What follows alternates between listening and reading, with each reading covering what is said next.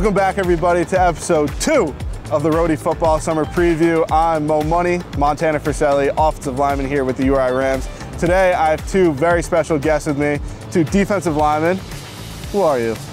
My name is Malachi Burby. I'm number 52. I'm a senior, and I play D-line. My name is Treyvon Christian. I'm number 90, and I play D-line at University of Rhode Island. I'm also a freshman. So, Malachi, this is your second camp with us since you've transferred in from Rutgers in the summer of 2020. Talk a little about the difference from last year to this year, or since you've even got here. I think it's been a lot of change, obviously for the better. So now, after our last season that we had, they're putting a more emphasis on getting us the things that we need to make sure we're taken care of. And we'll throw it over to the young bull. First question I want to ask you, who's the first person to bust your This is for PBS, so bust your butt. What was your welcome to college football moment so far? My welcome to college football moment was I was running a play, and I was going against a center, and Nick Correa came and hit me on my hip doing like a scoop block. And I fell straight to my knees. Oh, man. Hip was hurting for a couple days. Nick, all conference. He's a big boy. Coach DeMayo, very intense guy. Talk a little about the development he's put into you guys and what you guys are looking to get better at as a unit as we get ready for the 2022 season.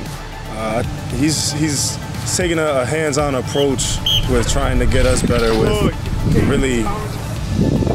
really rushing the passer. I think that's our biggest emphasis this season.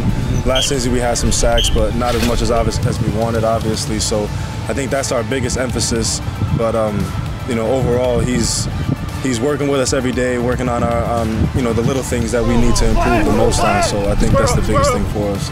Coach DeMayo is one of the most competitive, fast-paced people around here.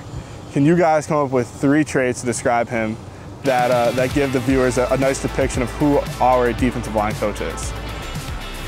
He's very intense, loud.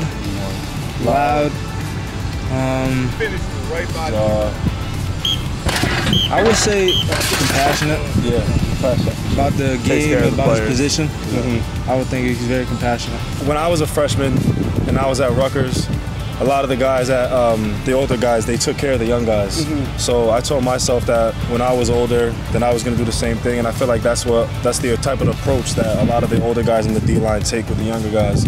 So we're just trying to keep everybody close-knit, and just get better every day. Well, you heard it first. Defensive line, episode 2 of the summer position previews. Our first game is under a month away at Stony Brook, under the lights, for the CAA season kickoff. Catch you guys next time.